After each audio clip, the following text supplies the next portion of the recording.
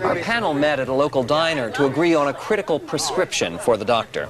That's a joke. Oh, okay. The Doctor, starring William Hurt, is what I call another jaded yuppie film where a successful professional who's very cynical, some big crisis happens in his life and he begins to see things in a new light. And even though The Doctor can be stereotyped in this way, I really think this is a really good film, mostly because all the acting was very, very top-notch. I thought the acting was top-notch, and William Hurt and I think Mandy Patinkin did a great job as kind of a smaller supporting role.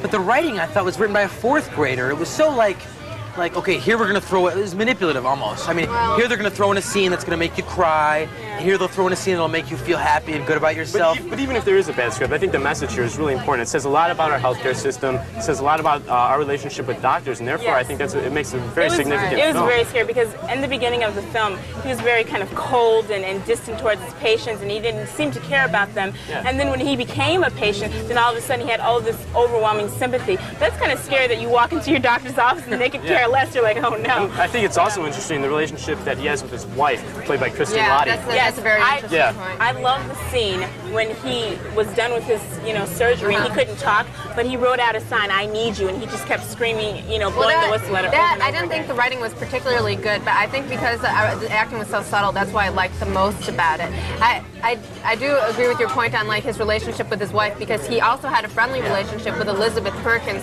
and it's kind of refreshing to see them really be friends without them involving sex in the movie. Yeah. I thought that was really good. And there was a lot of chemistry among all the characters that William Hurt interacts with. Yeah, you can definitely see the energy there. Yeah. Well, I think we all basically like this film. It does have a few flaws, such as the script, but it has a great message.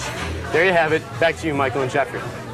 I'm glad they like it, though we didn't share their enthusiasm. Well, now to summarize...